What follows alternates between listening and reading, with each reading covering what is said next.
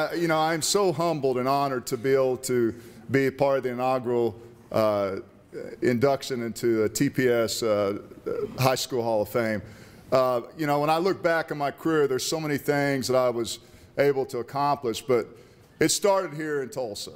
I'm from here, and so I really believe in the proponent of Tulsa Public Schools and what it represents. You look at the players that went through here and what it represents. I mean, I'm proud. It's a proud honor that I'm glad to be I'm very humbled to have. And so I think that it's obviously the first one, inaugural one, but I think it represents a lot of great athletes that left their mark in Tulsa Public Schools that we can all be proud of. We got some pretty special people that come out of Tulsa. We got some pretty special, not only athletes, but educators, people that's done some pretty outstanding things. And to be a small part of that, I'm very humbled.